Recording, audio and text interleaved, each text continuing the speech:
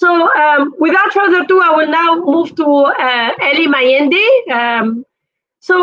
Elly, we heard from the different speakers who were representing the bank, they were representing the SME, the international organizations.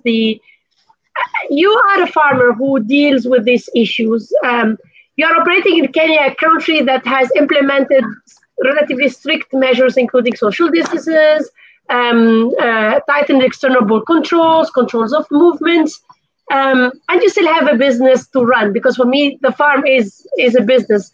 Can you share with us how you were operating before COVID, how COVID affected you, and how are you responding to the challenges and the way you interact with the different stakeholders in the value chain?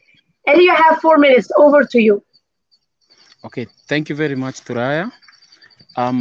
Before the COVID pandemic, no, I wouldn't say that everything was smooth, but after the pandemic came in, I think we faced many problems, many challenges. For instance, we now are faced with the issue of delayed inputs. When you order farm inputs, I think because of the restriction of movement and the curfews, most of them delay. So I think what we've done on our farm is that sometimes we try to order before, like what we need for next week, we order this week. And I think we've also faced the problem of drop in prices of milk, because of the closure of the hotels, you know, and restaurants. So I think there's a lot of milk, but there are no buyers. So the demand is very low, but the supply is high. I think that has that is the cause for the I think the reduction of the prices of milk.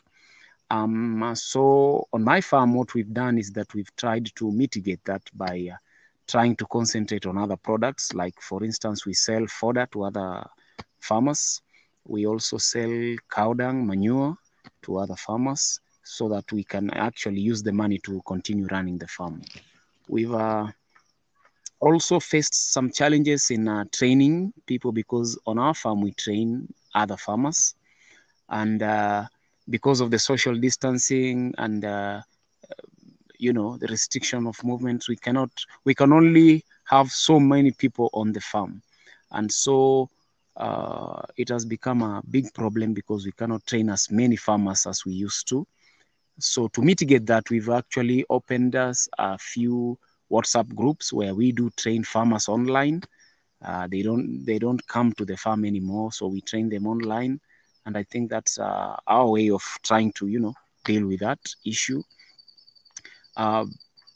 We've also reduced the output because we also do fodder production on the farm. We do travel around the country every 3 months a year to, you know, try and do fodder production for other farmers. But that has been affected this year because of the restriction of movements, and we've also reduced the number of laborers that we do work with, because we used to move around the country with about 30 young people, but now we can only do 10. So that has, in a way, reduced our output. And I think this will affect the feed security in the future, because we used to do about 300 acres for the 3 months that we do operate, but this year we've only managed to do 100 acres. So that means that there are farmers that we used to do fodder for, and this year we've not been able to do silage for them. So I think they will be facing, in the near future, they'll be facing a problem of feed security on their farms. So I think that has been another problem that has been, you know, brought about by this pandemic since it started. I think that's it for me. Thank you. Thank you very much, Elly, for sharing these insights. I mean, obviously, you reminded us again that the demand is equally important. We should not only have actions that are looking at the supply, because once you produce the goods, someone has to consume them and buy them. Exactly. And I was very also interested in your intervention about the training and the implication it